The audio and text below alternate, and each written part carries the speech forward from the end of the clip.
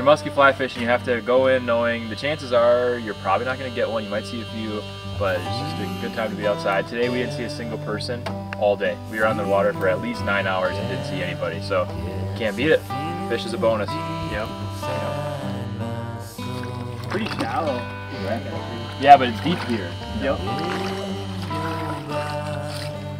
They kind of stand out because they're a little bit lighter.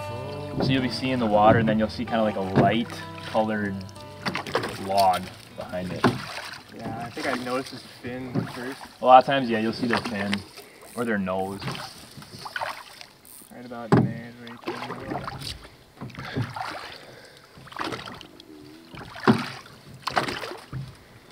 Come on, come back. Yeah, come on, baby.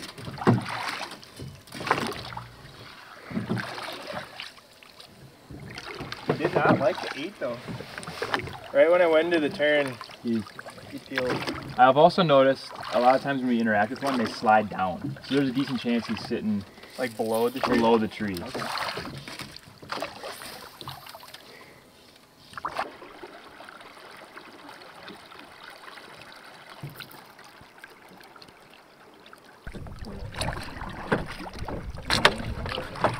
I think if you go straight, you're good. It's just a little bit shallower than I would like, but it's certainly not too shallow. Yeah, good hold. To the camera. Quite on yours.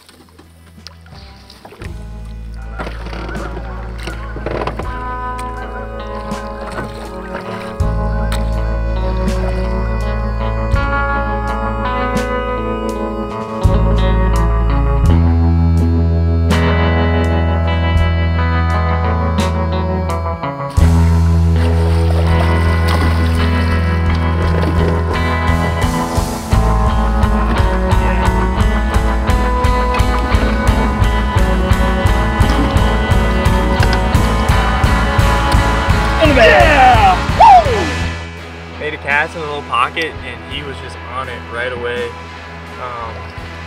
And then tried to get the net out and get a net shot right away and went into the rapids and it became a little bit of a cluster, but made it happen. Took off like a steelhead. Yeah, got him in the net. There's been a lot of, more times than not, you don't land a fish. So a day like today when you get a fish, it's really nice because a lot of times, you know, you'll be out several floats in a row and you might not even see fish. So that's musky fishing, you know, and when we do it with the flies, it makes it even a little bit more challenging. We're kind of, you know, giving ourselves almost a disadvantage, but when it does happen, it makes it all worth it.